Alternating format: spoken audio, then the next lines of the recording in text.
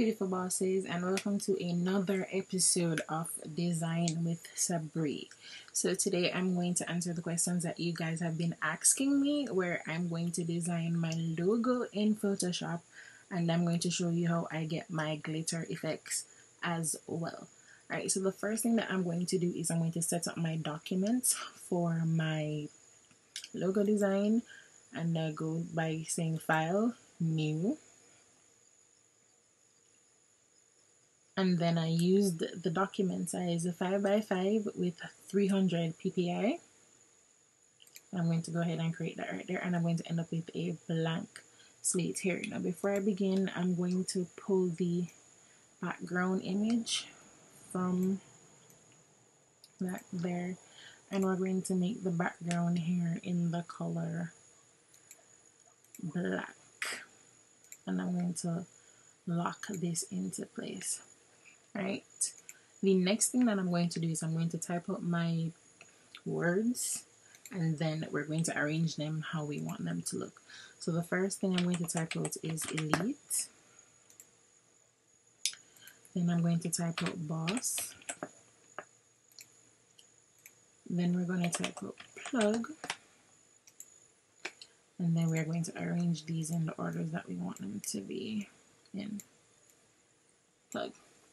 For the font that I'm going to use for boss is going to be Blue Brush, and you can find all these fonts on thefont.com for free, and I'm going to link that down in the description box for you guys below.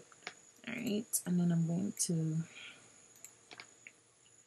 move this into the center here, and I'm going to put plug above, and we're going to see that in just a few. And then I'm going to type in my slogan, and I'm going to use the font Lato for my slogan, Lato Thin, and I'm going to say business tips plus resources. Yes. Right, and then we are going to make that full caps, and we're probably going to give it a little bit of space, about 75, and we're going to make it 8. How about we make it white as well? That's going to work. There we go. And that looks really good to me right there. Alright, so the next thing that I'm going to do is I am going to show you guys how I get the glitter effect for my logo. And what I did was I went ahead and I dragged and dropped the glitter background in a new document in Photoshop, and then I went to edit, I went to define pattern, and then I saved it as gold background, and I clicked OK. I then closed that, and I went over to my document. I clicked on boss, blending options, and then I clicked pattern overlay, and it came up where I would just select it right here and there. Alright, now the beauty of this is actually the scale effect, where you can scale to how small you want the glitter to be or how big you want the glitter to be. And then I'm going to add a stroke effect to it. Your stroke can be whatever size that you want it to be. And then I'm going to hit OK.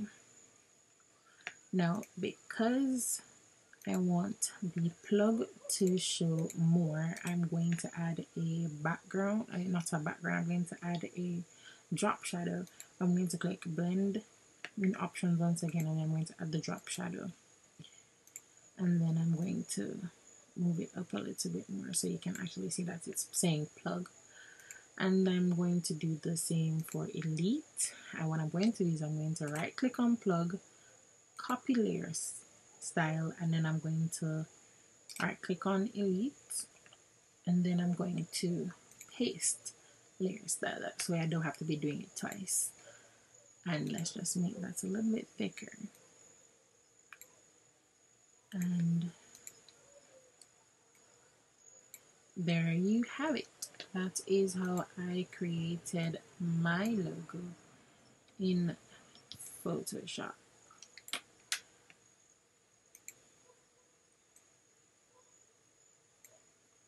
There you go. Thank you guys so much for watching. If you have any questions, please feel free to list them down in the comment section below. If you have not yet subscribed, please feel free to do so as well. See you guys in the next video.